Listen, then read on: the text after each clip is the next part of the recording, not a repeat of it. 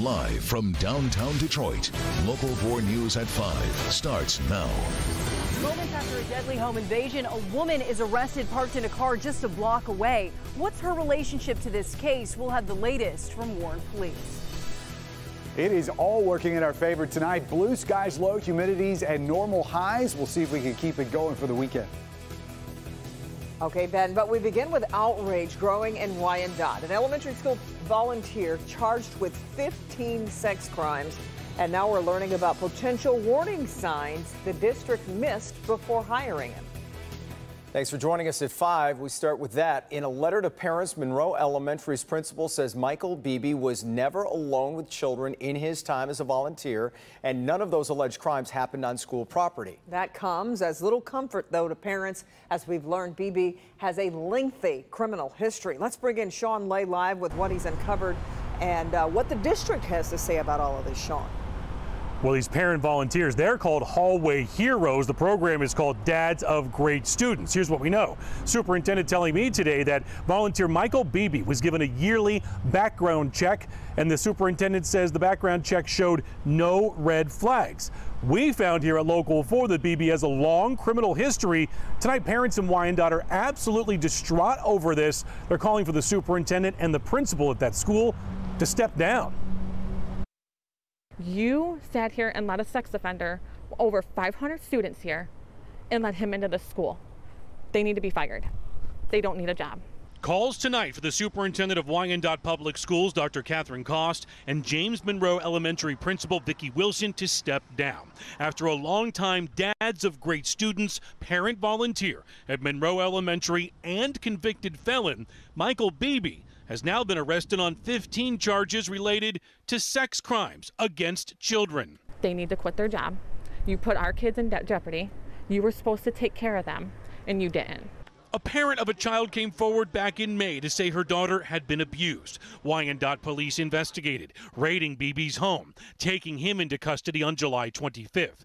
Parents say there were red flags about Beebe that they say the principal was warned about. Parents say Beebe hosted sleepovers, took kids to Tigers game. This mom says she's learning just now that her daughter went to a girls-only Valentine's Day lunch at school hosted by Beebe. There was only certain girls that were picked. There was a head count of girls that were picked to go to this pizza party. He offered them some candy. She chose not to take it. The district says Beebe passed a criminal background check. We found that Beebe has a long criminal history from the 1990s, where he did prison time for felony home invasion, breaking and entering, and attempted escape. When pressed on the background check, Superintendent Cost tells us the district knew of Beebe's criminal history, writing, quote, "There is an appeal process where considerations are given to when incidents occurred, the nature of the incident, what has been done since that time, and what circumstances have changed. All of these factors are considered when making a final decision." This mom says she had to tell Beebe at school to stop touching her children. I had to tell him to back off several times, in the store, at the school a couple times. And for the district to completely ignore this is completely unacceptable. We're live tonight now and talking to parents all morning and mid-afternoon in Wyandotte. They told us they have not heard one word from the district or the school about this. And while we're there, the district put out a statement, and then the principal put out a very long letter. In part, the principal saying tonight, quote, I wish I were a superhero that could rid the world of danger and save the community from this heartache. That's Principal Vicki Wilson.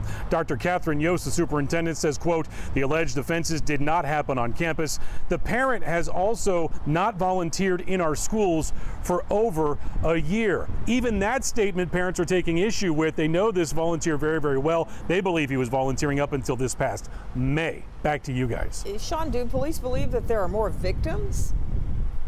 Police in Wyandotte are saying, look, talk to your kids. If there are more victims, we need to hear from you to come forward. We talked to at least 15 to 20 different parents that said this morning, when they started getting word of this, they had that very difficult conversation with 8, 9, and 10-year-olds who go to that school. Others are having that conversation again tonight to make sure that they're okay. Yeah. All right, Sean. Developing right now, a 32-year-old woman is in critical condition after a near drowning in Saline. This is new video from Sky 4 showing investigators putting up crime scene tape at Mill Pond Park. We're told paramedics have taken the woman to St. Joseph Mercy Hospital in Ann Arbor. Police say she was swimming when she went under and needed to be rescued. We have a crew headed to that scene, and we'll continue to follow this developing story. Our other top story tonight, brand new clues into a deadly shooting overnight in Warren. Initially, this seemed like a random home invasion that led to the shooting at the home on Blank Drive near 13 Mile in Hoover. But now police think there's much more to this story. As Priya Mann reports, police think this wasn't random at all. Police have a lot of questions about the victim's story in this deadly shooting. Neighbors say they often saw the parents sitting on the porch and the two kids playing basketball in the driveway. All four were asleep upstairs when shots were fired on the main floor. This has never happened in our neighborhood. I just saw them the other day. The boys are playing. Neighbors were stunned to see crime scene tape surrounding this home on a quiet street in Warren. Very troublesome to have someone shot in your neighborhood. Around 2:30 Friday morning, police say a 26-year-old Detroit man got into the home through a rear window. He went straight to the first floor bedroom of his target, a 20-year-old man. The victim says that's when he was confronted by the suspect having two semi-automatic weapons, one in each hand, which we question. Warren police have doubts about the victim's version of events, but when it was over, the intruder was dead and the victim was also shot. Upstairs, a couple and two kids, just 11 and 13 years old, were sleeping when bullets started flying. Terrible, terrible. We have children too. It's just an awful thing. Oh, it's terrible to have to live like that, you know, and now they're going to probably be scared the rest for a long time anyway. Just a block away, Warren police found a woman waiting in a car. Did question her, and she says, well, she's going to a home in Roseville, and her statements that she made didn't make sense, so we brought her in. Police believe she knows the intended target. They're investigating if the motive for the home invasion involved drugs or stemmed from a relationship. She remains in custody. The whole thing is unsettling. It's just, it's tragic. And again, Warren police want to reassure the folks who live in that neighborhood this was not a random shooting. In fact, these three people knew one another. That gunman who was killed and the victim inside his home who was shot both have extensive records, including for drugs and weapons offenses. Reporting live, I'm Priya Mann, Local 4. Given that, Priya, any previous encounters with police at that home before? Yeah, just in May, neighbors say that police were called there. Police say because the victim in this case allegedly held his girlfriend at gunpoint. He's awaiting trial for that investigation. Meanwhile, police say he was on parole. So if investigators determine he did in fact have a weapon, he could be facing charges for that as well. Yeah. All right, Priya, thanks. All right, heading into the weekend, and the weather is going to be fabulous. A whole lot of blue skies. But you're going to see nothing but orange barrels out on the roads. That stuff on the right is ruining the stuff on the left. That's right. We'll break down the construction chaos coming up in just a minute. Yeah, let's start with the good stuff. And for that, we turn to Ben. Gorgeous out there, Mr. Bailey. Yes, for once, I'm not the worst part of that traffic weather combo, and I'm very thankful for that. Temperatures right now, right around average, a little bit cooler even in some spots.